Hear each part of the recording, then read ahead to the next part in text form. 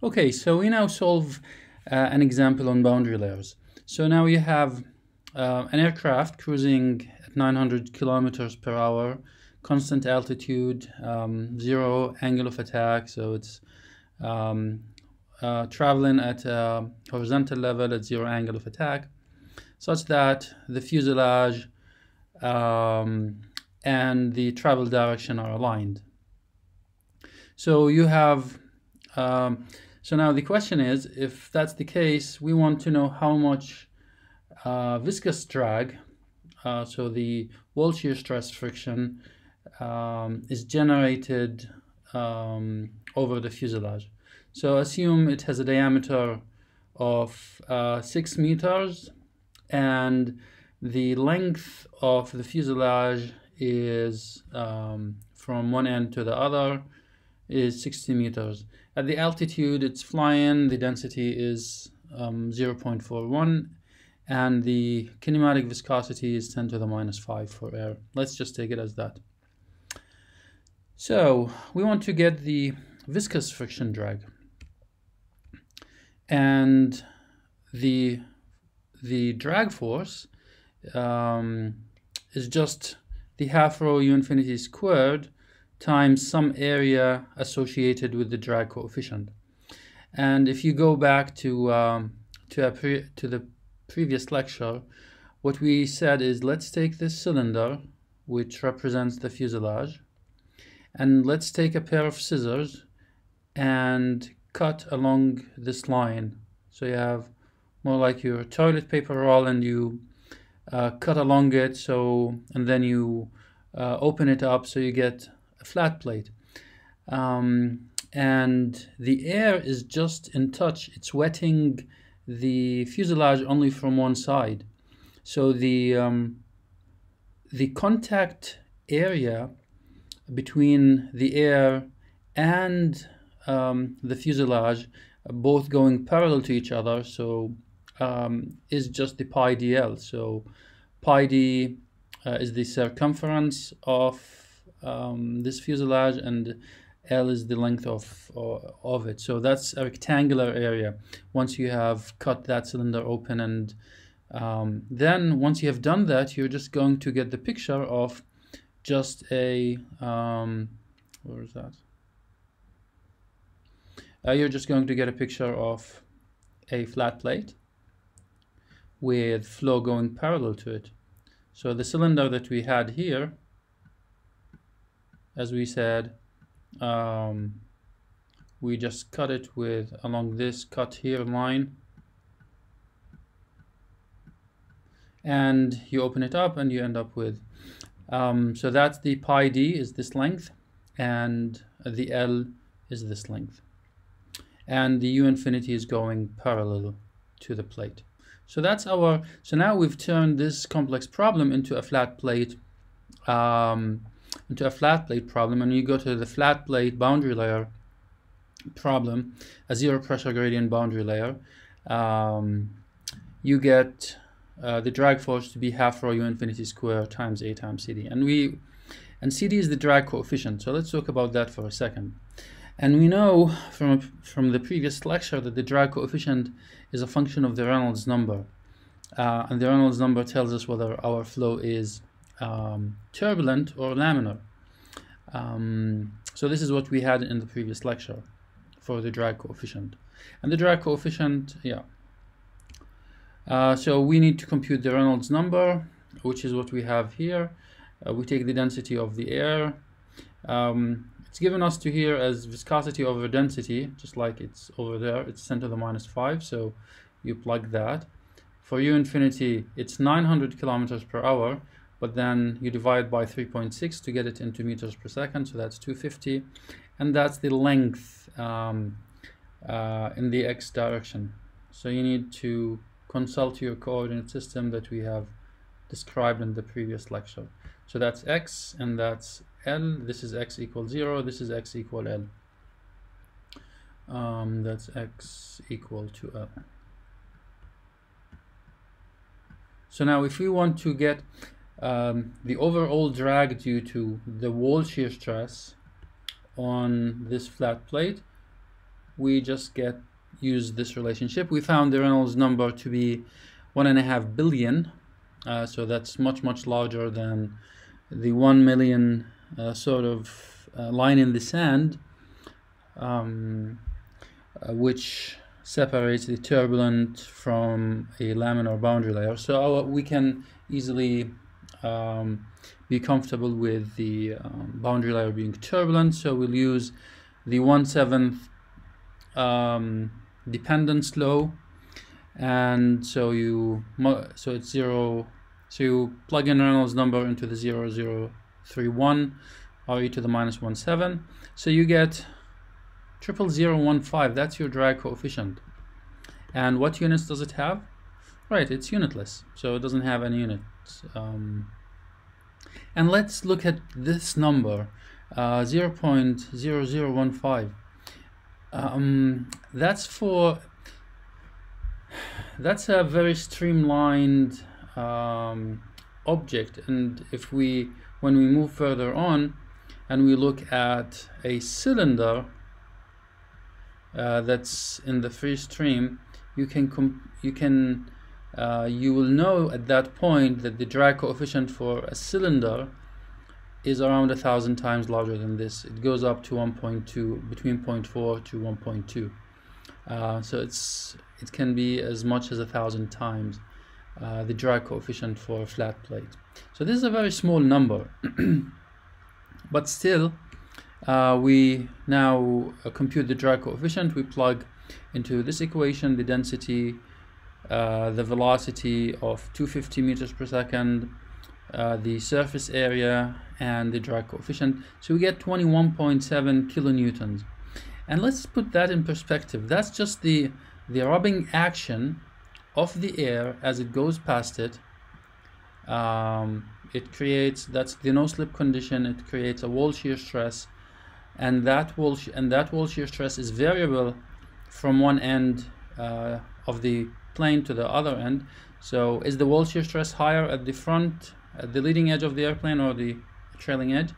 Of course at the leading edge, because the boundary layer is so thin, and the wall shear stress scales with 1 over the thickness. So it's a very small thickness here, it's a very large wall shear stress, and as you move further on, the wall shear stress becomes smaller and smaller. But the sum of all that, the integration of all that,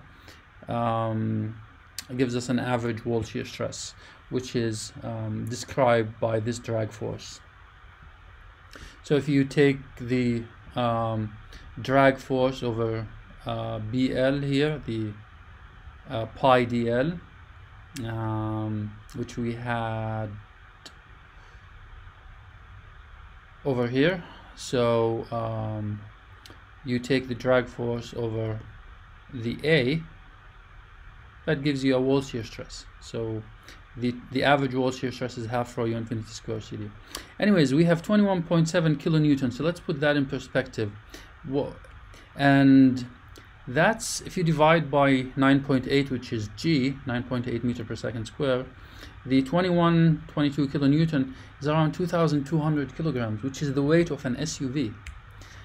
So you want to imagine that, so that's an SUV that weighs around 2.2 tons. So you want to imagine that you have a pulley, the airplane is hooked up to a rope that's hooked up to that's just frictionlessly rolling on a pulley, and it's trying to pull up this weight of the car only due to friction. We still haven't talked about other forms of drag. So the question is now, I think I've answered it. Was this 21.8 kilonewton, was it friction drag or was it due to pressure? Of course, we just talked about it being just due to the wall shear stress. So that is the friction drag. The drag, as we said, when you go back to this slide in the previous lecture, has two components. It has a shear stress component and a pressure component. So that's what we're going to do next, to just reinforce this information that we have here. Okay. So now let's do, to just reinforce this friction drag concept versus shear stress drag, when you sum them up, it is the total drag on an object. For the example we solved here, we only did the viscous friction drag, so we only did the friction drag. That's right here. So the 21.74 kilonewton was only the friction drag. They didn't give us any information about pressure variation over the airplane, so we couldn't compute it. And this friction drag was only due to the fuselage, just the cylindrical part. We didn't include the effect of the wings, the engines, and the elevators and the rudder.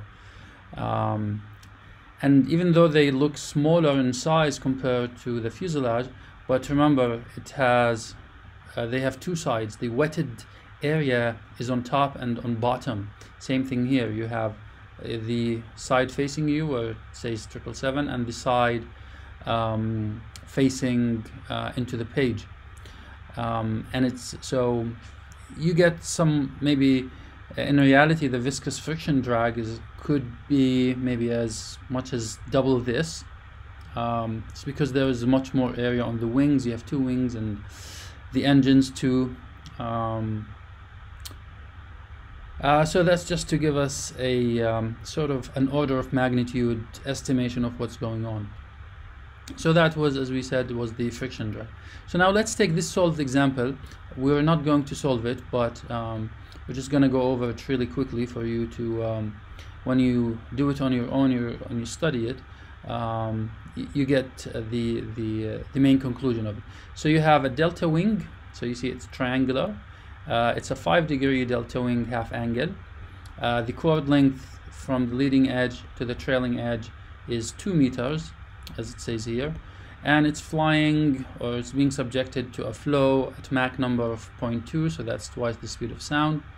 They tell you that you have the density to be 1.23 kilogram, and the working pressure is 1.01 10 to the 5 Pascal, which is over here. And what they tell you is that you have a uniform pressure on the, because this delta wing is at a 0 angle of attack, so the travel direction is 100% parallel to the chord length between the leading edge and the trailing edge. So you have 0 angle of attack, which will result in the pressure at the top side of the wing and the bottom side of the wing to be equal in magnitude, and that is 1.31 kilonewton 10 to the 5 Pascal. So the pressure distribution is uniform over the top side, and the bottom side it's 10 to the 5. And on the back face, the pressure is just P infinity, which is 1 10 to the 5 Pascal. They also tell us, so that's what we have over here. We have a uniform pressure at the bottom, at the top, and a back pressure of P infinity. And they tell us that we have a shear stress. So there is a wall shear stress, and just like in a subsonic turbulent boundary layer that we have seen before,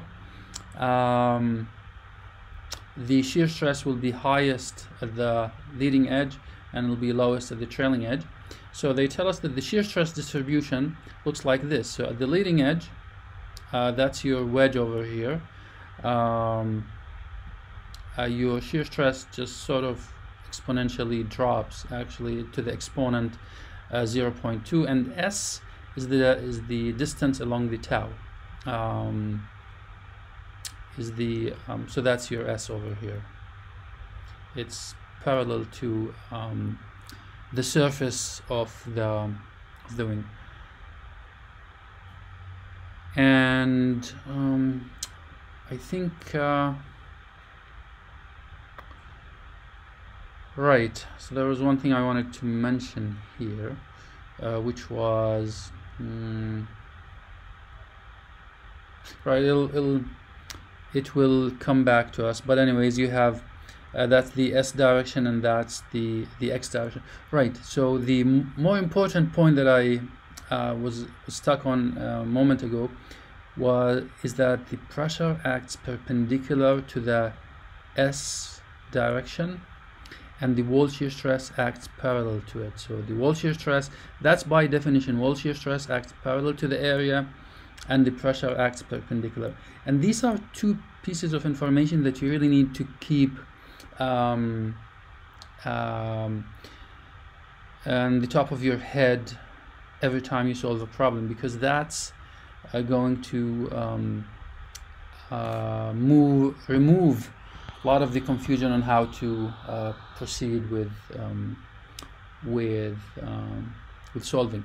So the pressure force is actually normal to the surface, and that's different than the lift force and drag force, which we have talked about before. So here they ask us to calculate the drag coefficient. So what we have here is we have the pressure creating, so let's see, it has so this distributed pressure, we can sum it up, integrate it into an F at the bottom, right, due to pressure, and it acts at 90 degrees to the surface, and same thing at the top. So it also acts perpendicular to the surface. It's the same magnitude of the force F because the pressure is the same. And then you have this F over here. And now if we're talking about lift and drag, so now this is a normal force, and that's another normal force. So if I want the drag, I want the component of this force in the X, which is the travel direction. So X is parallel to my U infinity, that's U infinity here, which is my travel direction, and a perpendicular one, which counteracts the or it's along the gravitational vector. So again, you want to differentiate between a normal force, which is the F, and the F has two, you can project it into a drag component and a lift generating component. So same thing here, you have a lift generating component and you have a drag generating component of that if you project it into two components. Right, and the wall shear stress, same idea. It has a drag generating component along the X and a lift generating component along the Y. So that's the idea that we want to do. So once you sum up, if we're looking only at the drag for this particular problem, so I get the wall shear stress multiplied by the this is 5 degrees, so times cosine 5, and then you integrate over the whole area, you get a wall shear stress drag component. And here you have so when you project the P upper minus P lower onto, you're going to get just because they're equal here, it makes life easier. So you're going to get P minus P infinity multiplied by this area. So that's your projection in the X direction. And that gives you the pressure drag. This gives you the shear stress drag, just like or the friction drag, just like we did in the commercial aircraft fuselage moments ago. And this picture gives you the pressure drag. And then you sum them up to get the whole drag. So if you now, this is a solved problem in the book. I just want to emphasize that you look at the magnitude of the skin friction drag. As we've seen before, here it's around 1.8 kilonewton. 1.8 kilonewton is the skin friction drag that's due to shear stress, while your pressure drag is more like 10 kilonewtons. So the difference between them is one order of magnitude, pretty much. That's more like 5 or 6 times. The pressure drag is 5 or 6 times larger than skin friction drag, and it's almost the case like so. The pressure drag is often or most of the time is significantly larger than the skin friction drag. So I think that's one point I wanted to make, and also to emphasize the normal force as opposed to the lift and drag forces, normal forces, and shear forces as opposed to lift and drag forces. And then your drag force you can just divide by half rho u infinity square, and you get the drag coefficient. So this is significantly larger than what we had before, because before we had 0.0015, so that's in 1,000th, the one before, and here it's 20,000. So it's, as we said, is around 10 times larger. So the pressure drag plays an important role, and it's only a small, I mean, you can see it's only a small pressure increase, 1.3 10 to the 5 compared to 1 10 to the 5. So you're getting around 0.3 atmosphere. That's actually not too small for aerodynamics, but this is for subsonic aerodynamics. That's actually slightly on the larger side, but for supersonic aerodynamics, that's typical, and that's fine. So yeah. Now, as we are going through our revision, and we started with the picture of an airplane, let's just look at the jet engine and what it does. We talked about that it generates the thrust force to counteract our drag. And how does it work? What a jet engine does, it takes air at velocity v1, it accelerates it and throws it at velocity v2. And what it does inside the engine is the thermodynamic cycle, which we have it idealized here. It's and if you look at what happens is you start with intaking your air at point 1 on a PV diagram. So you start at atmospheric pressure, which is B. You compress your the incoming air. Here they show it isentropically. Definitely you're going to have inefficiencies. You compress it both in the diffuser part as well, so you decelerate it a bit, as well as in the compressor part, which we're gonna come to a moment later. And then you add heat, so at constant pressure, again this is ideal, so you supply energy, and you see what happens on a TS diagram, temperature entropy diagram. So you're isentropically compressing 1 to 2. That's an ideal case. Typically you're going to have deficiencies and you're going to get less pressure than what you are supposed to get. And after you compress, you add heat, and this is your constant pressure heat addition process. And then you expand in the turbine in the turbine as well as the nozzle at the end, because it's an important part of the process, at constant entropy, or in an isentropic, that is frictionless frictionless process. So that's your 3 to 4, and you cool off. Right, and then that's your 3 to 4, and then you throw out your hot gases to the atmosphere at constant pressure. All right, so that's what a turbine does. But if you look at a turbine, a jet engine, if we look at the components of the compressor and the turbine parts of it, these engines on an airplane typically have 100% back work ratio. So they're sitting on the same shaft, and all the energy that is produced by the turbine goes back to supply, to provide energy for the compressor, almost 100%, maybe 98, 95%. And the task, primarily the task of this engine, is to provide the thrust force, and the thrust force is generated actually by two things.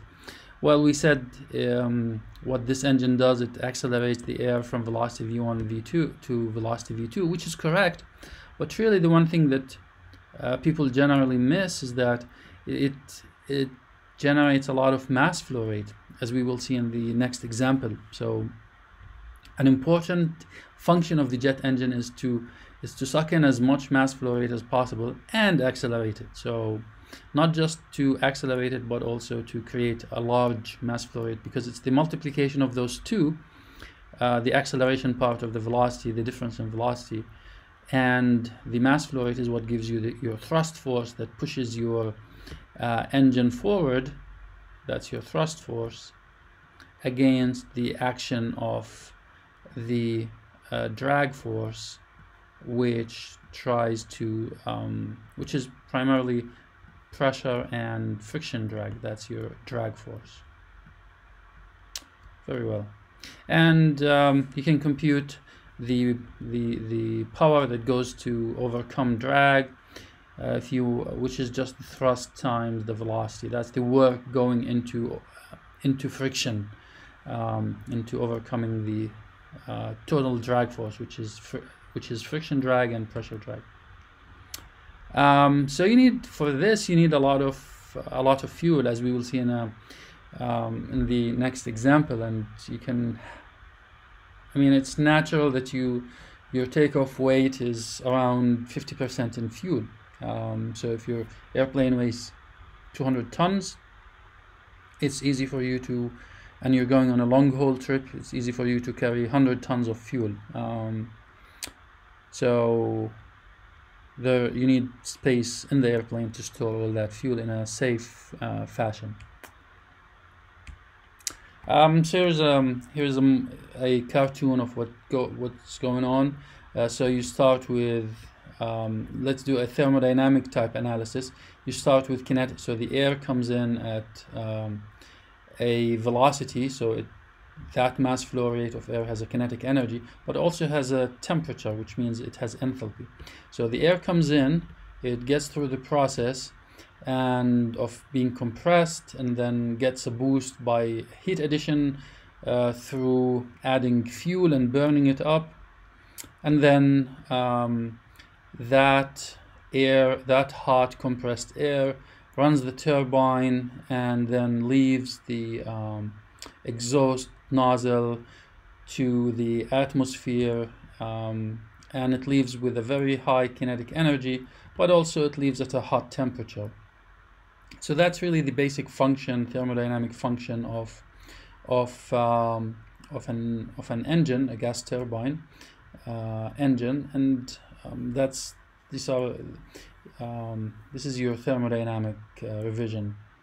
And what we mean by, as we said, the back work ratio, both the compressor and the turbine are connected to the same shaft, and all the energy from the turbine goes to run the compressor. Okay, let's do this example. You have this jet engine, it produces 210 kilonewtons of thrust. The airplane is going at 800 kilometers per hour ground speed in headwind of 100 kilometers per hour. They tell you that the incoming atmospheric air temperature is 220 Kelvin. So that's around minus 70 degrees C. So, or what is it? 273 minus 220. So that's around minus 50 degrees C. And the hot gases leave at 620. So you come in at minus 50 degrees C and you leave at, let's see, maybe 350 degrees C. And they give you some air properties. And the question is, what is the mass flow rate that is going through the engine? What is m dot? That's the question. If you're given these bulk quantities, the engine thrust, the engine thrust, and the temperatures coming in and leaving. And also they tell you that the hot gases leave the engine at 950 meters per second.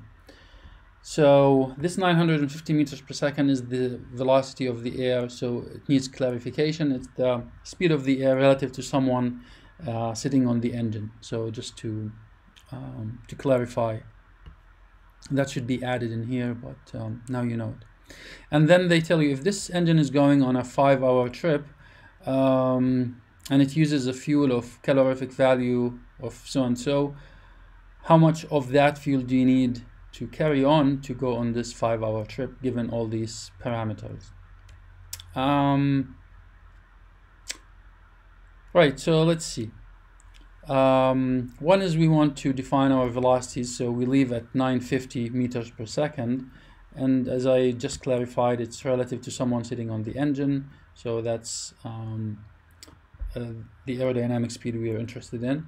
But what's coming in is, because we're giving ground speed and we're giving headwind, so you sum those up, you get 900 kilometers per hour. The incoming, so someone sitting on the engine will see the air incoming at 900 kilometers, which means 250 meters per second.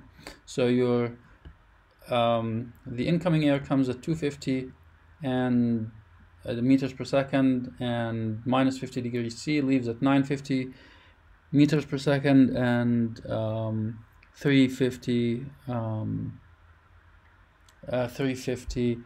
degrees C. So that's the picture that we have. We have our sort of our kinetic energy and enthalpy that comes in, because temperature is enthalpy, and we have our enthalpy and kinetic energy that leave. And we also know that we have also are given the thrust. The thrust is related to the mass flow rate and the velocities incoming and leaving. Okay, so we start with the thrust. We have 210 kilonewtons.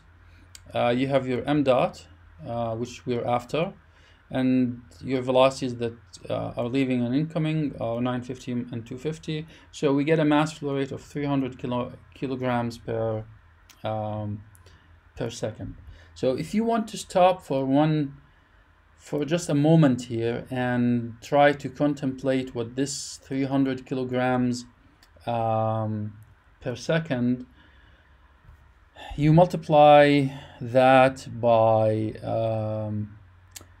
3600 and you get how many kilograms per hour. But if you want to do it for 1 minute, so multiply 300 kilograms per second times 60, so that gives you 18,000 kilograms per minute.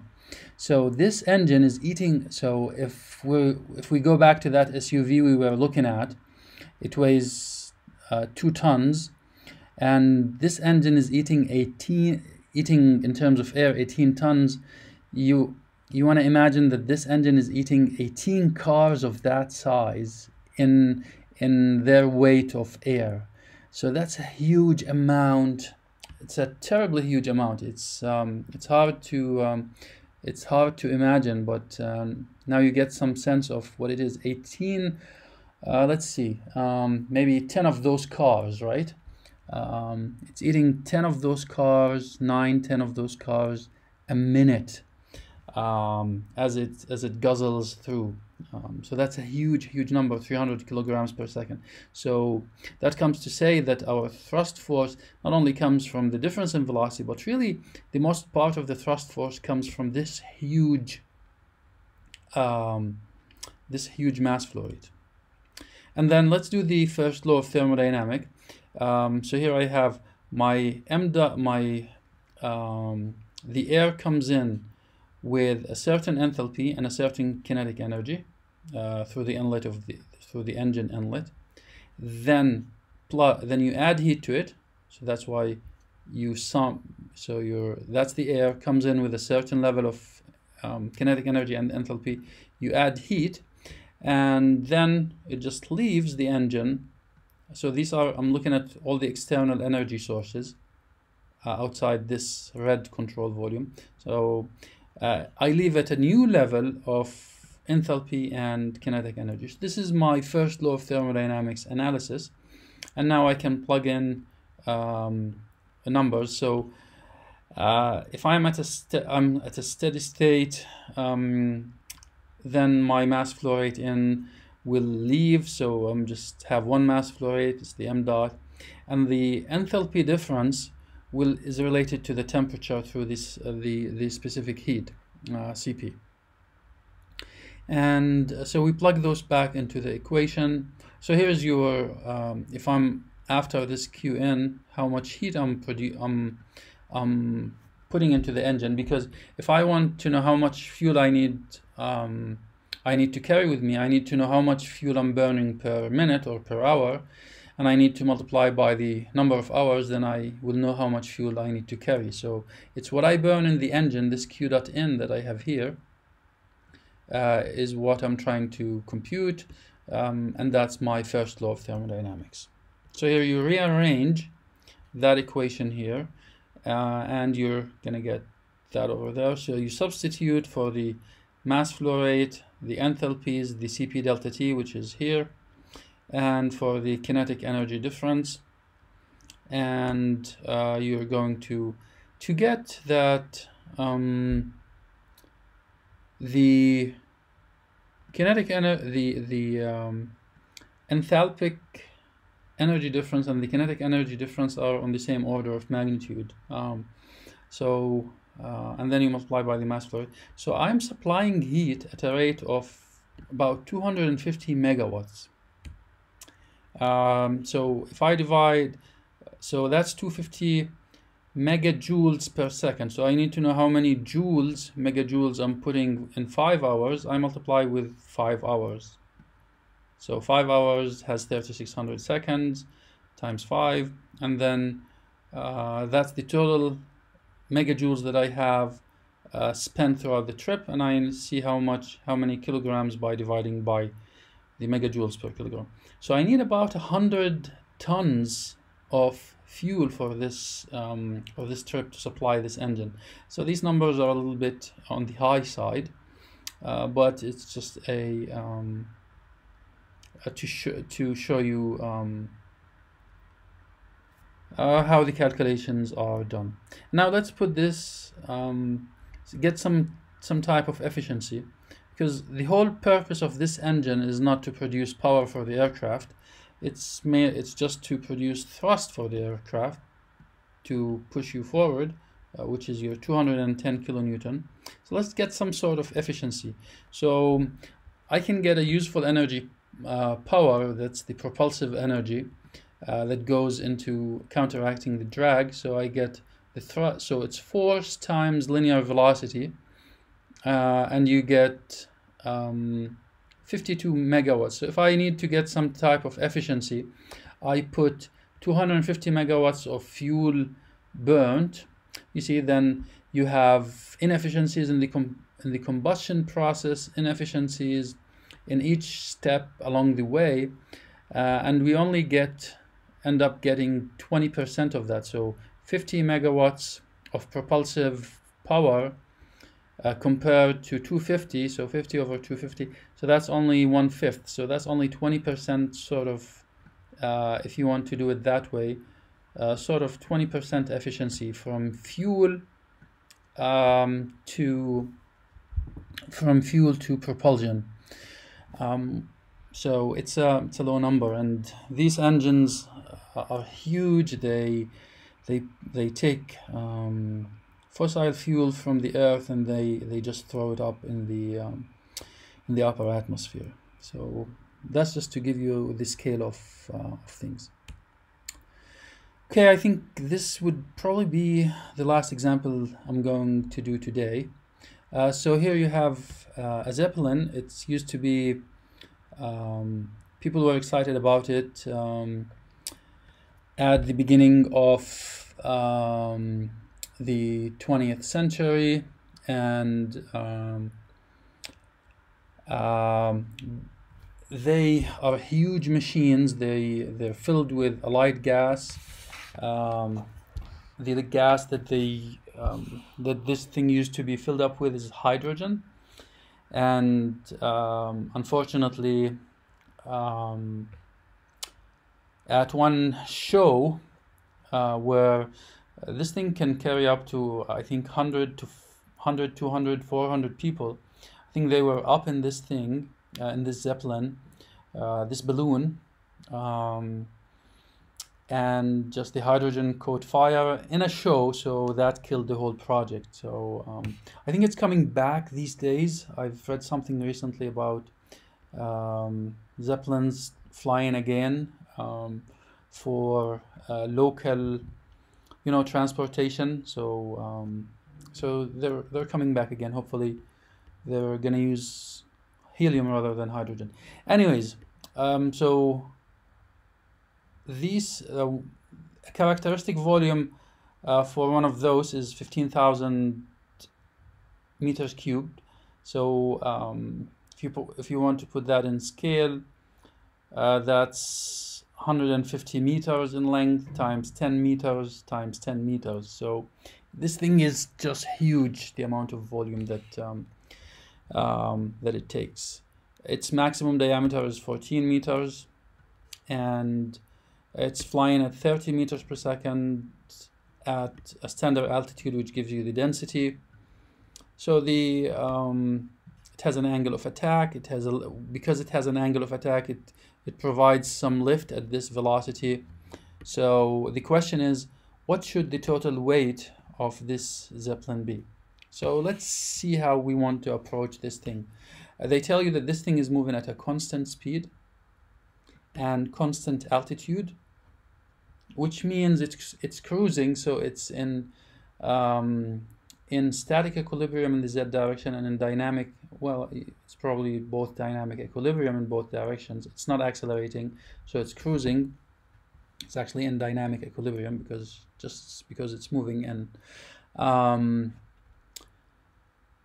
So it has its weight, and now, so they tell us it has a weight, and we should naturally imagine it has a weight, and we want to know how much that weight is given the information that we have there. So here is your Zeppelin. It's moving horizontally parallel to U infinity. So it sees the air coming at U infinity. It has a small angle of attack of, they said, that gives you a lift coefficient of 0.05, and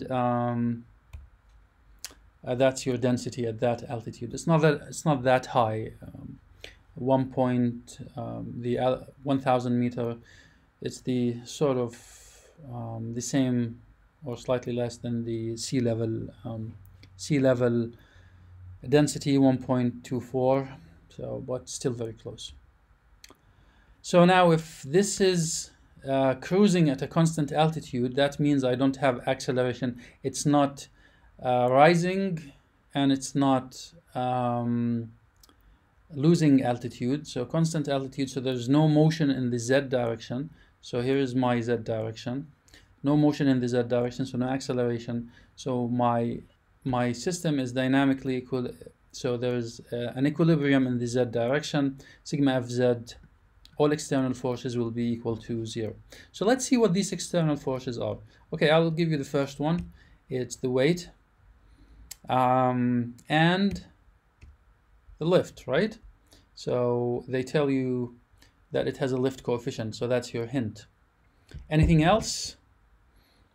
I think we started talking about this at the beginning. It's filled with a gas like helium, and that's given. So the Zeppelin is what should give you this. So it's either helium or hydrogen, H2.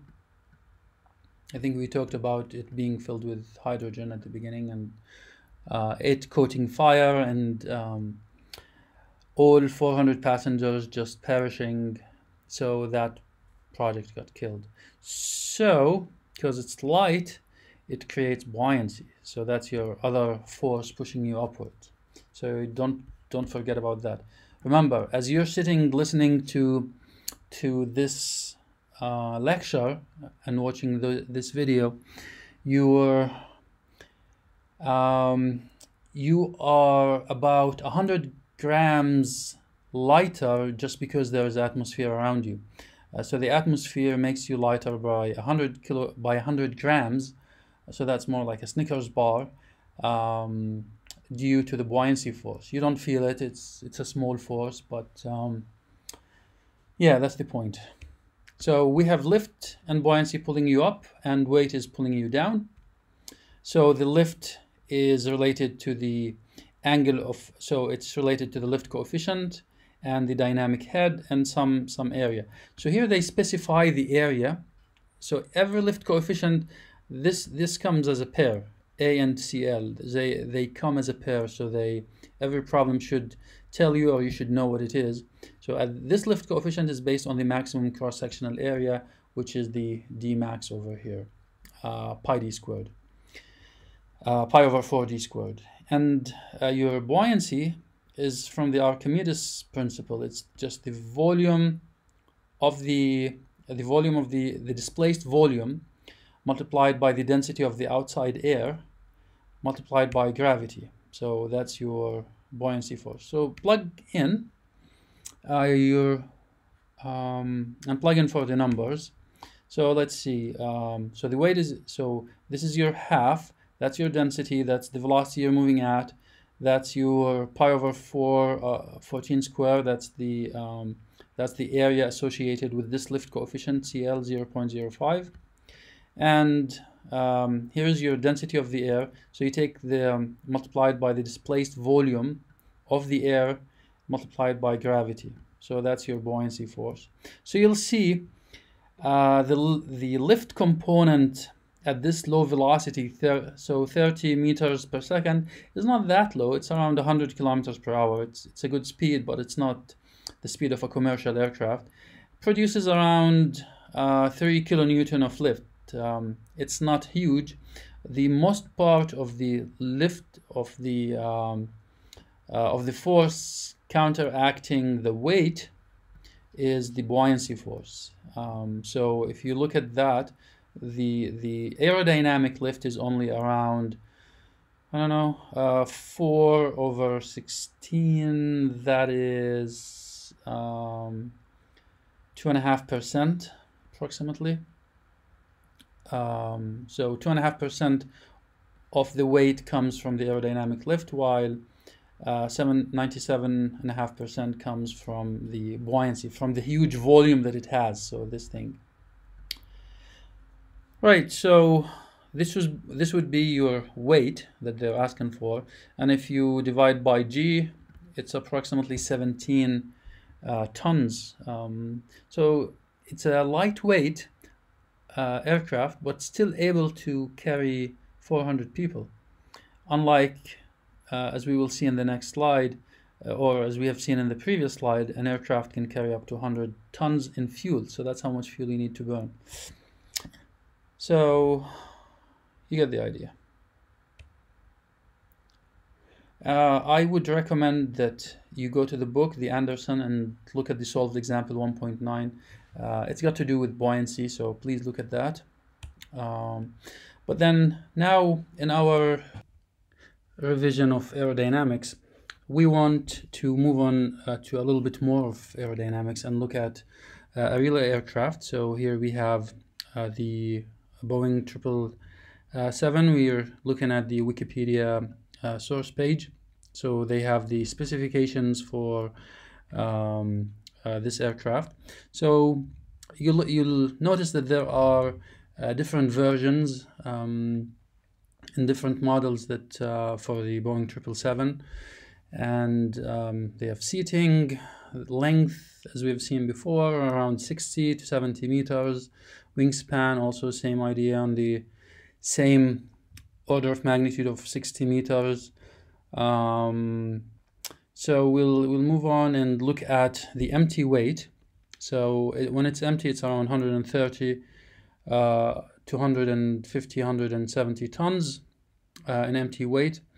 And when it lands, so that's when it lands with cargo and with passengers, it lands at 200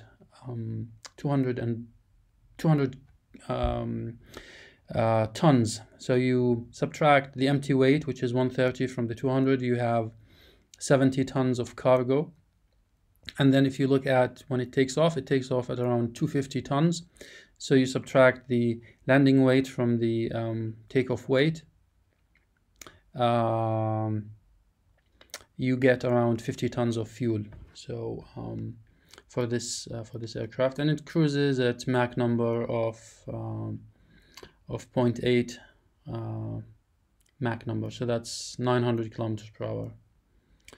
And that's the U infinity, as we have seen before. You move on. There's the engine. We're interested in the thrust. These generate a thrust around 350 kilonewton. And then yeah, so these are the numbers that we are interested in looking at, and then they give us what the maximum fuel capacity of around 120,000 liters. So at a density of 0.8, you're getting around 100 tons in fuel. So you just fill up with the amount that you want to travel with. You don't want to overload your aircraft with fuel if you have a short trip, and then you have to dump it. So because you're not supposed to land at higher than your maximum landing weight, because the gears, and as you land, and the runway distance, the stoppage distance will become affected. So we went over through those dimensionless numbers that we will be seeing them, and we will be seeing them often in this course.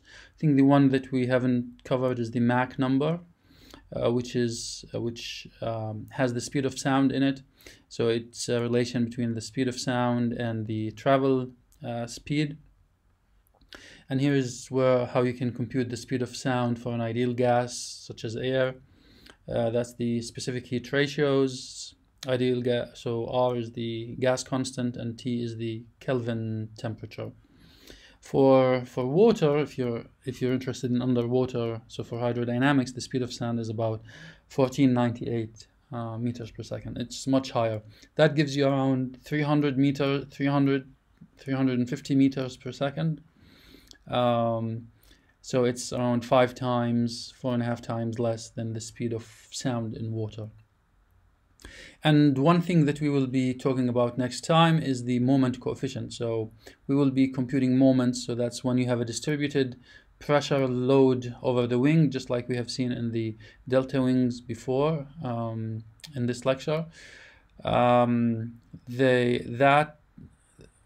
distributed pressure force will create a force, and that force will come with a moment depending on where your interest point is.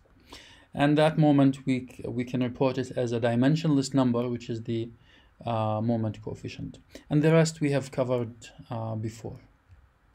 So next time we will be talking about distributed pressure forces, and as well as the center of pressure. So we will stop here, and thank you for your attention.